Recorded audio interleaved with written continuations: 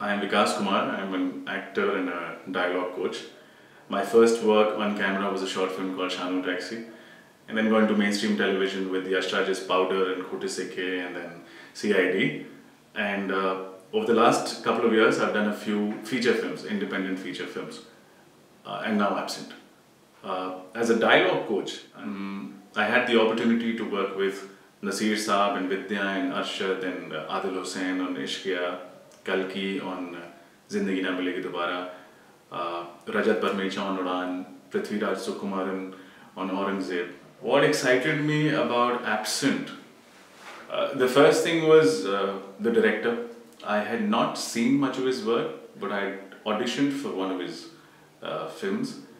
I had heard about him, and his calling me up and saying that, you know, I want you and only you for this film was a major reason. And then reading the script, it being a one-shot, almost like a solo performance, any actor would love to do it, and it had its intricacies and seemed like a difficult film, seemed like something that would really challenge me. And as an actor, I try and now take projects that truly inspire me.